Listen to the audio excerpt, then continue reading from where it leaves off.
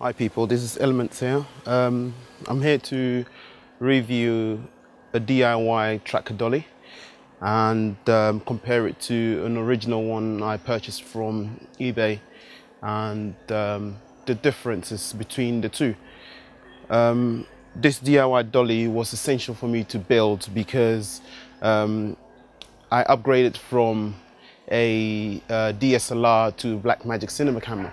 And the Blackmagic cinema camera, as we all know, it is very heavy. It's a heavy camera, and the small DSLR slider dollies would not work. And what tends to happen is you tend to find this the camera wobble a lot when you're tracking on it.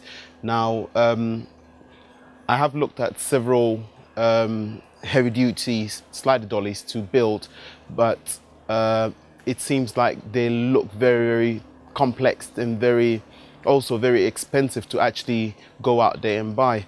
I came across a picture on YouTube and I figured I might be able to build this tracker dolly and looking at the picture. So I managed to look at the picture and then I came up with this tracker dolly, and as you see, it's very durable.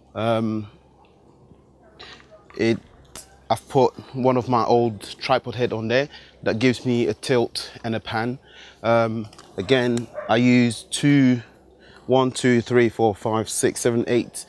skateboard wheels with some locking nuts and aluminium plates and also rods to build this tracker dolly. At the same time, I figured that it's got a bit of weight because of the aluminium and the rods that is in it, which I think it adds stability to the camera and it makes you feel secured when you use such a tracker dolly.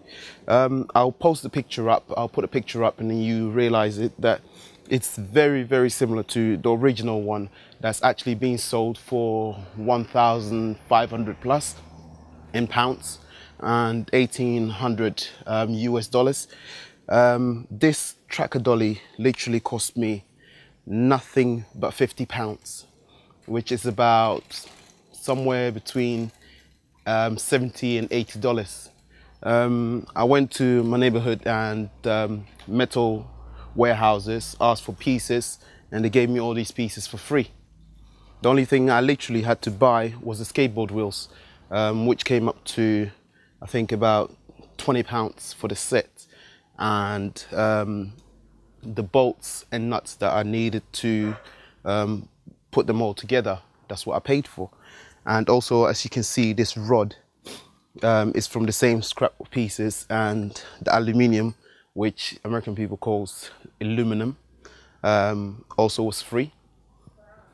And at the moment it seems a little bit wobbly because there's supposed to be a tripod mounted in between it that gives it a sturdy, but the tripod is what I'm using at the moment. And this is how the tracker dolly is.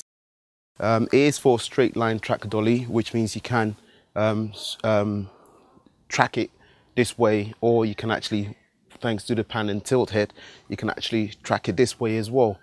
I'm going to put the camera on and show you how, do a little test shots and show you how it operates.